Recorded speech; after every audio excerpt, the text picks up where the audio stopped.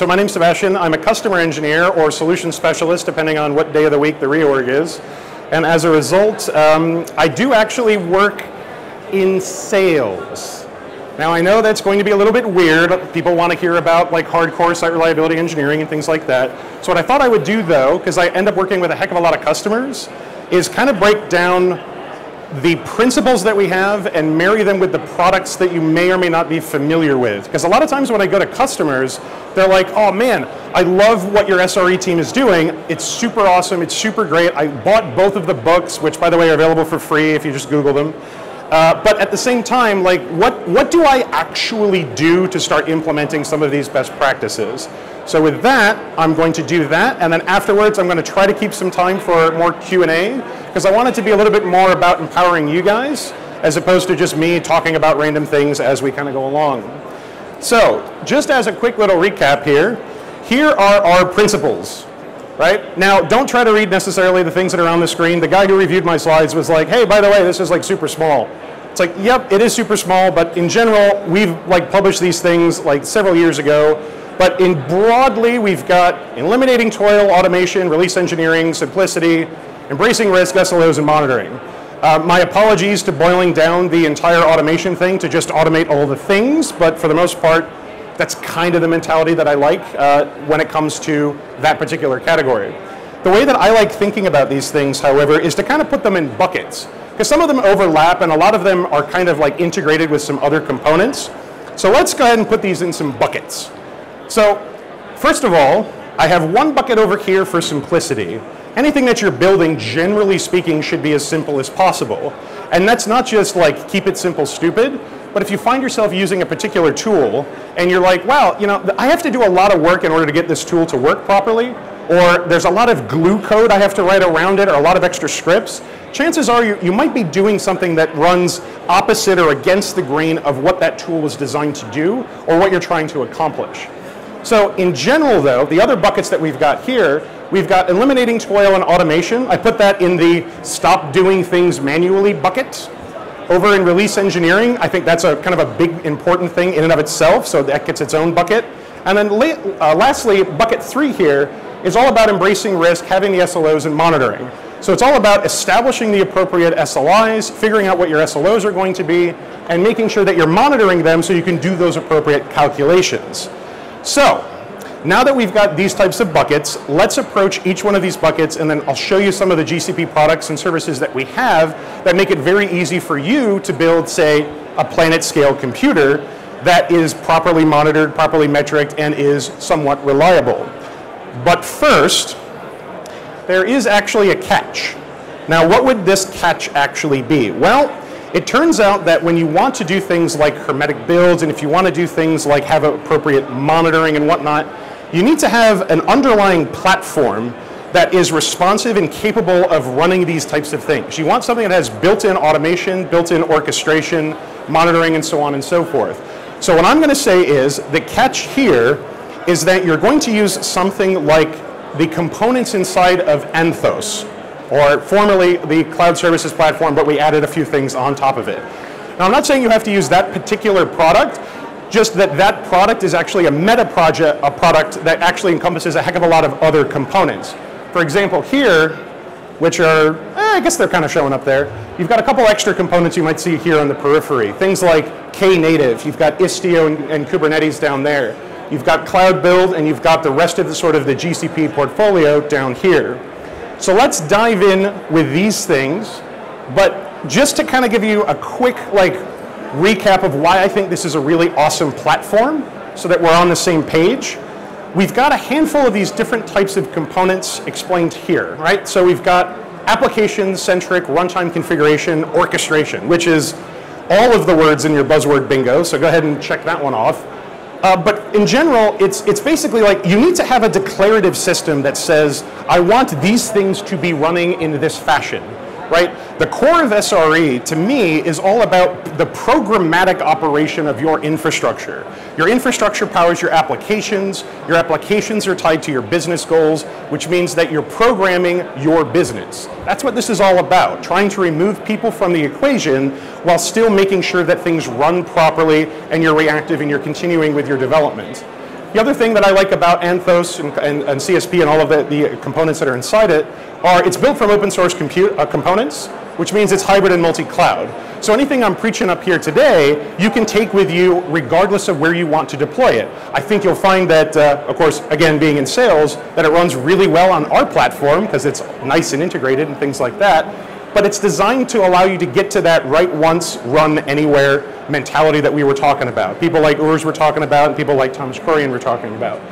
The other thing is it gives you things like hermetic builds in containers because it's all container orchestration and container automation. So you check that right off your box.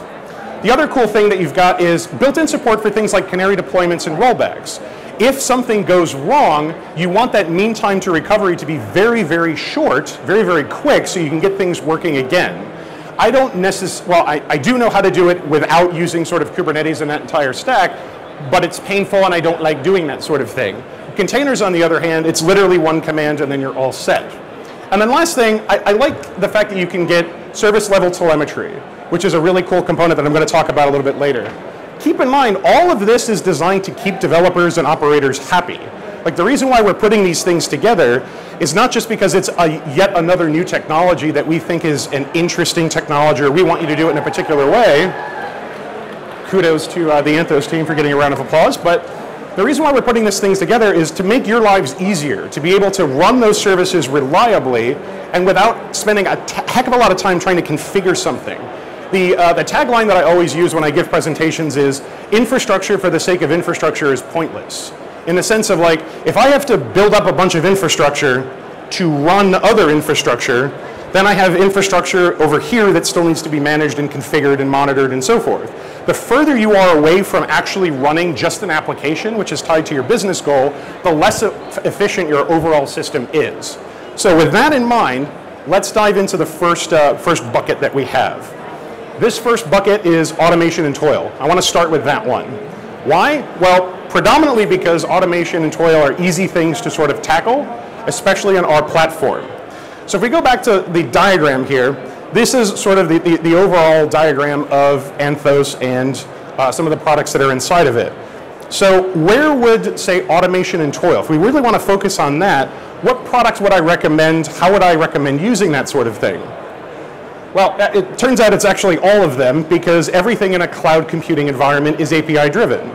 So anything that you want to do is naturally going to be scriptable, it's going to be callable, and it's going to be integrated in the rest of the platform.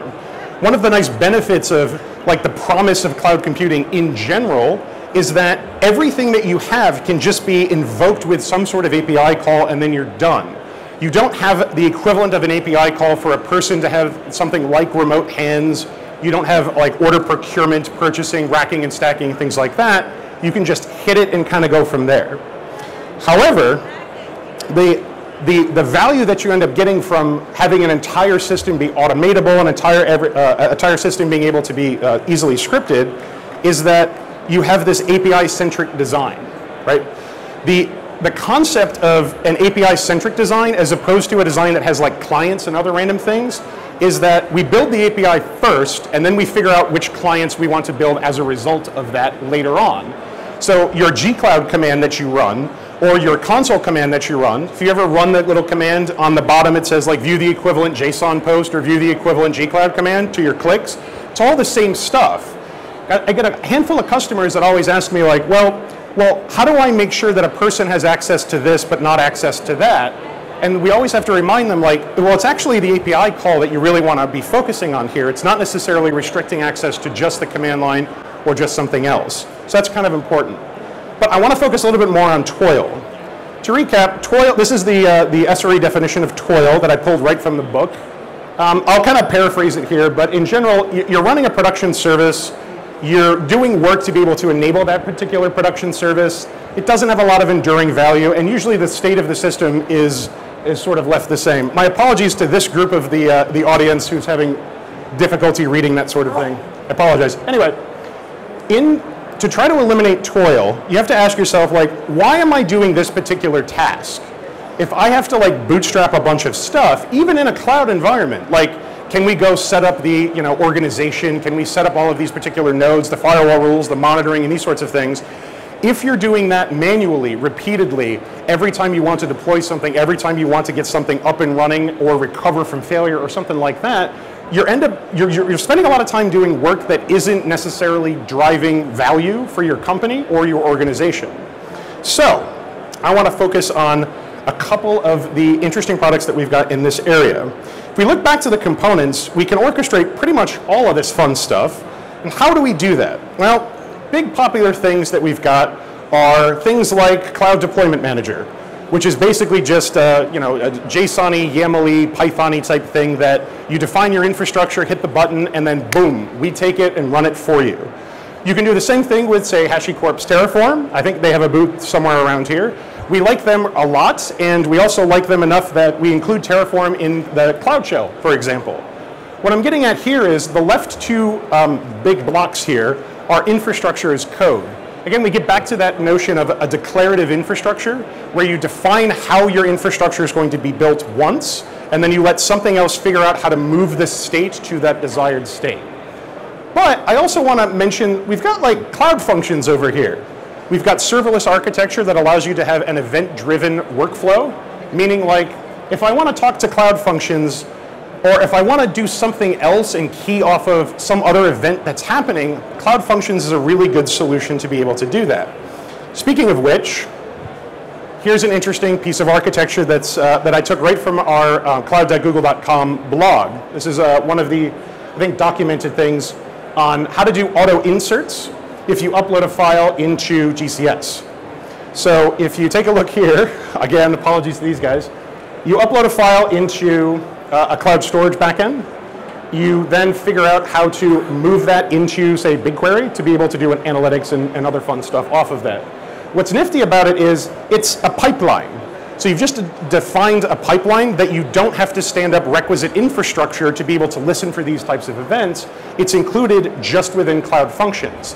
So if you're doing something, and it's, let's say, a task that you need to do to continue serving whatever the output of this particular pipeline would look like, you can leverage Cloud Functions to key off of those types of event triggers and then take steps on your behalf. The other thing which is kind of cool about this is Cloud Functions are just little tiny like JavaScript-y, wrapper-y things, which means that you don't necessarily have to be a full SDK developer to figure out what's going on. Usually it's just, I listen for an event, I figure out some JSON, and I post it to another backend, and then it kind of works well together. Again, going back to that API-centric design that I was talking about before. However, we've got some other interesting tools that I want to talk about. One of the ones that I don't think gets a lot of credit these days is Cloud Composer. Cloud Composer is a really powerful tool that a lot of kind of really big enterprise companies that I work with like taking a look at. Well, you might say, well, why is that? Like, what the heck is this darn thing anyway? Well, first of all, it's a really cool Tetris piece. I mean, that's pretty nifty there. But the other thing is, it's Apache Airflow. So you might ask yourself, okay, what's Apache Airflow? Well, it's a bunch of DAGs. Okay, what's a DAG? A directed acyclic graph. In other words, it's a if this, then that kind of thing. Not the company necessarily, but the principle of implementation. DAGs work in basically just like a standard like flowchart type thing, so you can program certain specific tasks to be done. Imagine if you wanted to have a portal of some sort created where you can provision infrastructure based on the requests of your users.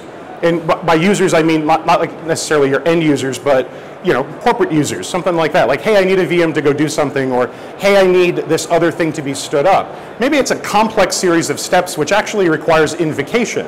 You might have written a bunch of Terraform before, but now you're constantly modifying it as these new requests come up. So what do? Something like Cloud Composer can do that for you.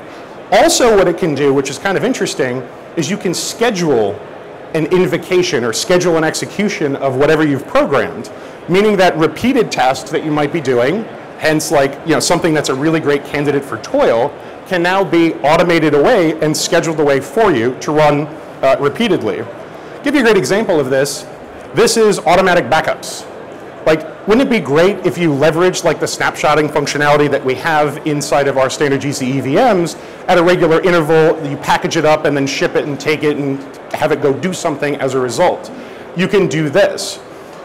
You don't have any manual processes to do this, and you don't really have like a lot of coding to be done because it has a very easy to understand sort of programming language that invokes all of these things. Likewise, you don't have to allocate resources for that to be run on. If you were to say, hey, I got a bunch of Python to automate this, I would go, cool, where are you going to run it? I got to give you a server to be able to run your Python, and then I got to be able to give it credentials to be able to make those API calls. Well, with Cloud Composer, you can just write it there, click the button, and then it goes and schedules things, which is really handy.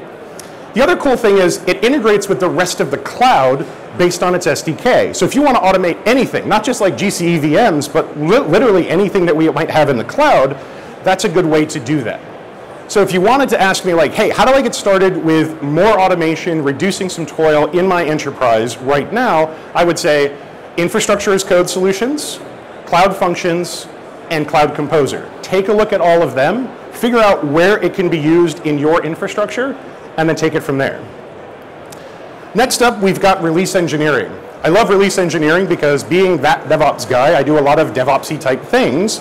And one of those things, of course, is setting up CI/CD pipelines. I always like to say CI/CD CA because I think it's important to be able to continuously audit whatever you have already built inside your infrastructure to make sure that you're in compliance with whatever you wanted to build. So if we go back to the little chart here, what piece am I actually talking about? It's that one right there. Cloud build. I really like cloud build. Like, I really like it. Why do I like it? Well, first of all, I basically just point it at a source repo, and then I say, trigger off of these tags, and it goes and it builds my containers for me. Again, the requisite infrastructure we're talking about is container native. What's great about that is because of the prevalence of microservices and emphasis on micro, like we're not building like 6 gig containers here, we're building small containers very frequently. Integrating things like unit tests into it so that you have, say, some Go code, some Java code, some Python, whatever it happens to be, it will build that, compile it, run the unit tests, build the Docker container, push the Docker container up, tag the Docker container, and be ready to go. That's super powerful. Not only is that super powerful, but because everything, like I said, is API-driven and event-specific, you can then key off of that. So for example, one of the great pieces of solution architect developed pipelines that we've got takes Cloud Build, takes Spinnaker, which is a great open source continuous deployment mechanism, and then puts them together. So Spinnaker watches for new images inside the Docker registry, that builds those images and pushes them up, which is pretty nice. But I want to focus on sort of the principles that we're trying to solve here, right? So if we think about release engineering, here's a couple different choice words from the SRE handbook. Self-service, high-velocity, hermetic builds, and enforcement of releases in a pragmatic, continuous way. Back before Docker became super popular, if I were to put this slide up to an audience full of industry professionals, you'd be like, hermetic builds? Like, what are you guys talking about? Now that we have the concept of containers widely available and everyone's sort of agreed on them, this is a heck of a lot easier to get stood up. I want to focus on 2 of the words that are there. While it might be interesting or might be tempting to focus on continuous because you got continuous integration and continuous delivery, I actually want to focus on hermetic, and I want to focus on enforcement. These are kind of interesting developments here. Number one, if you're building a bunch of stuff, but your build environment is constantly changing, you're never building the same thing. If you kick off a build and you kick off a build of the exact same source repo and the exact same thing, we should get the exact same SHA-SUM at the end of that build. There shouldn't be any weird introduction back and forth. That is easier to accomplish with things like microservices and easier to accomplish with things like containers. Or another word, here's some nice blue hexagons to help you out with this. You've got Container Builder and you've got the container registry. Again, you don't have to worry about standing up infrastructure to be able to host all of these containers in a secure way, in a private way, with the appropriate amount of identity and access management on top of it. And you don't have to worry about how to build all of these things. Like, how do I run that, go build, or how do I run that Java C command? This will do that for you. The other cool part about here, we can actually have some enforcement stuff taken care of, like I mentioned, through Cloud IAM, and here's Spinnaker over here. So a lot of questions I also get in terms of setting up CI/CD pipelines from customers are, well, that's great. I get the concept of building this, this application or this container or something like that, but how do I gate that for production? How do I make sure that that's deployed in a way that makes sense where I have the appropriate change control? How do I do that? Well, actually, Spinnaker allows you to do that right out of the box. As a matter of fact, Spinnaker is natively aware of things like Kubernetes as a deployment target, understands natively out of the box things like GCP, so it understands how to work with IAMs, work with credentials and so forth to make those things happen. And not only that, it also understands how to do the appropriate change mechanism so that you're in compliance with whatever regulated industry you happen to be in. Here's a really cool architecture that our wonderful solution architects have put together. So you got cloud build, Spinnaker equals happy. I like that. It's CI/CD made easy. Your developers essentially git, commit, git, push. That's it. They don't have to do anything else. It pushes up to a cloud source repository.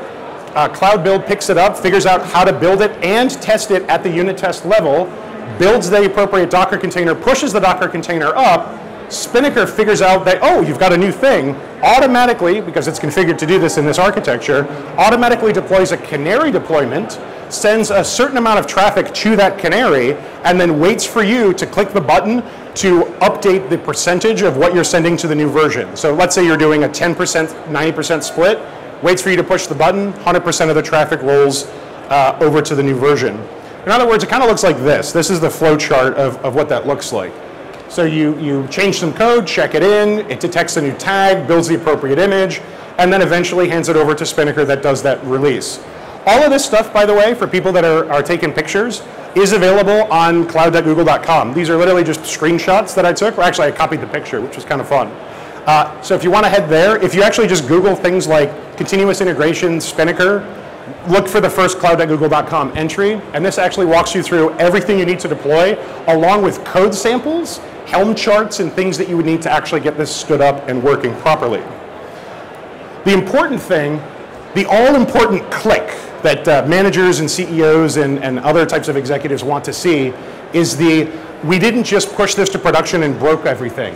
This little man icon here, that's the I'm waiting for a human to be involved before I make a decision. So this is literally a screenshot of Spinnaker. Push to production, yes or no, continue, stop. You hit the continue button, that's deployed, and then you're all set. Do you have to write all of the additional glue code in order to get this up and running and working? No, that's literally what Spinnaker is. Works natively on the platform, works really well with things like cloud build. So again, you can go from 0 to continuous integration and delivery pipeline that's enforced based on the change management process that you want without having to do a lot of extra work.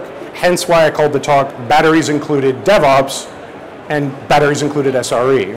By the way, we have a great YouTube video which talks about the difference between DevOps and SRE. I love the way they summed it up. They've got really cool shirts, which is Class SRE Implements DevOps. I really love that. As an object-oriented guy, I kind of like that.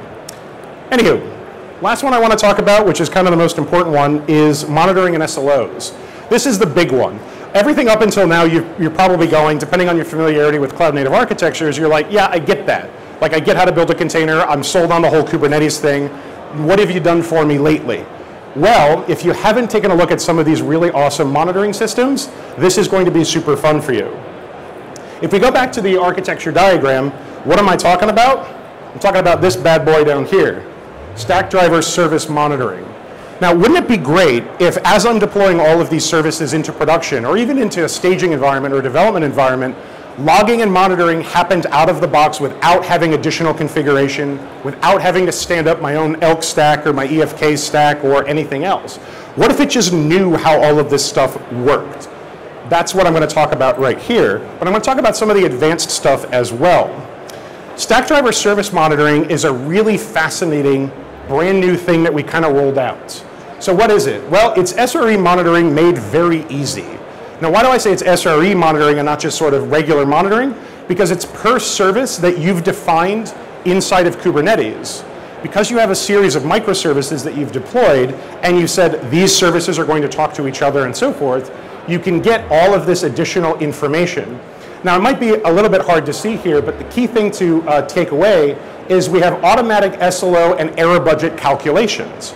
So if you're thinking to yourself, you know, okay, I buy the whole error budget thing, I buy the whole SLO, SLI, SLA kind of thing, but how do I actually go implement that? It's like, don't tell me that I have to do something, just do it for me. Stackdriver literally has done that for you. Handful of clicks inside of the UI, And it's actually telling you this graph right here is actually your error budget graph. This graph down here is your service level objective compliance. Meaning if this graph is going like really low and it goes down below that, you've blown your SLO, your error budget's going to be crazy high, and then you can correlate it with specific events. So like who broke production, figure out who that was, figure out what the thing was that they were able to get away with, because we want to have a blameless post-mortem type culture, and then figure out how to automate that from ever happening again. This is a wonderful tool to be able to help you out with that. The other thing I want to talk about, which some people use Stackdriver service monitoring. By the way, a lot of the network stuff that it grabs is all coming from Istio, which is really cool. You can get an actual service topology graph. But the next one I want to talk about is trace. Now, as we move to distributed systems and we have more and more microservices working, the hard problem becomes, why is the site slow? Or why is something else slow? It's not just a case of one specific service that we can go, oh, well, there it is. A specific call to a front end might invoke dozens of microservices on the back end. If all but one of them is having a problem, or excuse me, if all but one of them is working properly, you won't necessarily know which one of the microservices is going to be at fault. You really want to know, it was that microservice that's having a problem because let's say it's overloaded or something like that. You need a distributed tracing framework. We released a white paper a few years ago called Dapper, which was our solution to solving sort of distributed tracing. As a result of that, we ended up releasing the white paper, and the open source community kind of picked it up. If you've heard of Zipkin, that's sort of the open source implementation of our Dapper methodology. But there's a couple other things that we can implement or work with. Things like Jaeger, if anyone's heard of Jaeger, or like open tracing, things like that. But if you want this to just work out of the box, again, that batteries included sort of SRE and DevOps practice, this is already built in. You've got agent support for popular languages. So I think there's like over half dozen, basically, unless you're like writing COBOL or something like that, we've got a language that's going to work. It's going to be able to pick up and integrate with your code base. And also it works with things like Zipkin collectors. So if you've already instrumented based off of Zipkin, we can pick that up and give you a wonderful dashboard that shows you exactly what's going on in your infrastructure. What's great about that is all of the different graphs that you would want for all of the different calls that you have, regardless of the number of microservices that it's going to hit, is served up in an easy to digest way, which makes debugging very easy. Speaking of debugging, this is the last thing I want to talk about in this area, which is Stackdriver debugging. Now, just out of curiosity, how many people here, by show of hands, are using Stackdriver Trace? Oh, there's a handful of people. There's like 3 people. How many people are using Stackdriver Debug? Do you work at Google? So there's only like a handful of people here. Now that's really interesting. It's really surprising because this technology has existed for quite a while. And this is how Google does this type of debugging in real time when things go wrong. Number one thing when an error happens is you have to recover as quickly as possible. Do the RCA afterwards, but get that recovery back online so that your users are happy.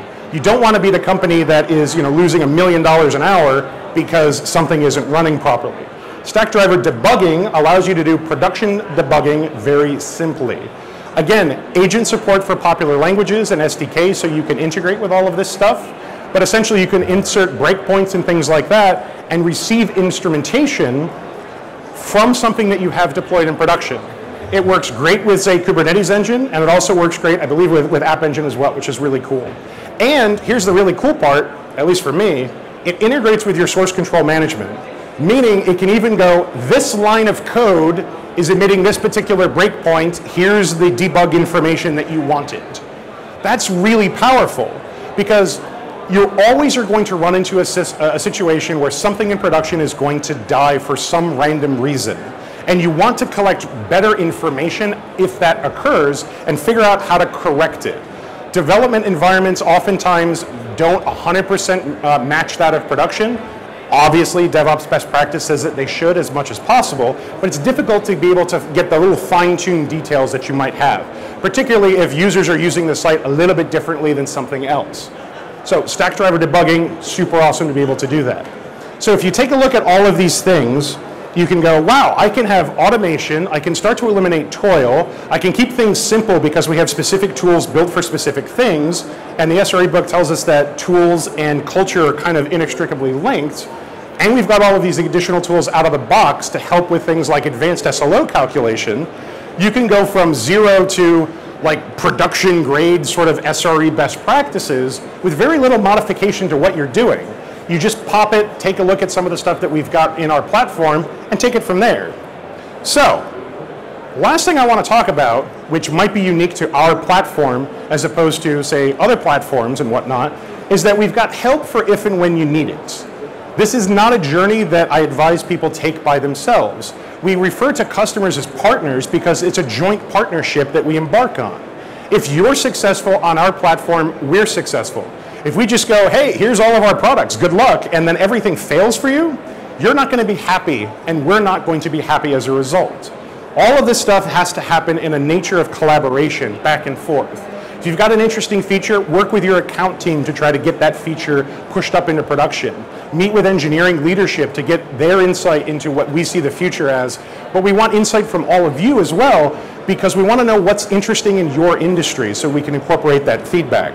A couple things specifically with respect to SRE and sort of DevOps-y type things. We've got customer reliability engineers, and we also have professional services. Is my friend Eric here in the audience? Not that Eric, but thank you. My other friend was actually a PSO. He's a member of a professional services organization, and they're working on a specific offering to help you out that's SOW driven or statement of work driven to help evaluate some of the stuff that you're working on and help you actually transition applications up to production. But it's a little bit more hands-on, a little bit more detailed. The really cool thing is our customer reliability engineers. These are like Google SREs that help work in your company to take applications that you have, do that SRE assessment, and then pull that into sort of a modern way of thinking about things. It's kind of interesting. Part of the reason it's interesting is because it's free, but part of the reason why it's also interesting is because it requires a substantial investment of your time to be able to modernize that type of application and actually get things working really well. I highly recommend either one of these types of services, depending on what your mix is, depending on what your fit is, because we want to see people start adopting this type of better site reliability engineering practices to leverage our platforms. Understanding regionality and zonality and figuring out how to make sure you get that fifth nine that you're looking for by deploying really large-scale infrastructures that have proper disaster recovery, that adhere to all of the principles that I was talking about today. So they're there. Now, I kind of went through this very quickly, but I wanted to save some time for some questions and whatnot. We've got some CRE people that are here in case you've got questions about CRE engagements or some best practices and some other things. And I think I've got like, what, 10 minutes, 15 minutes, something like that? A good 15 minutes. 15 minutes? Awesome. So with that, just to recap, so everyone's on the same page, this is what the Anthos platform kind of looks like. These are all of the components inside of it. The big thing is that you've got things like Kubernetes and Istio. You've got things like Knative. You've got something that automatically builds the containers for you. You've got something that monitors it, and it runs on our platform in a very easy and integrated way. In other words, if you wanted to like put up some blue hexagons and then match them with the specific things, I would say you've got Debugger for embracing risk. You've got Stackdriver Service Monitoring for your SLOs. You've got Composer to help you out with something like eliminating toil or additional automation. Deployment Manager or any other infrastructure as code type offering. Stackdriver Trace, super important to try to figure out as you move towards these microservices. You've got Cloud Build and Spinnaker for your release engineering. And then lastly, you've got Simplicity. So with this integrated kind of bundled products that we have that we call Anthos, that can run kind of anywhere, that has all of these things sort of integrated, it's very simple to go from 0 to whatever it is that you want to be able to deploy in production very quickly. And with that, thanks a bunch. I'll be here to answer a bunch of questions and chat with you after the fact.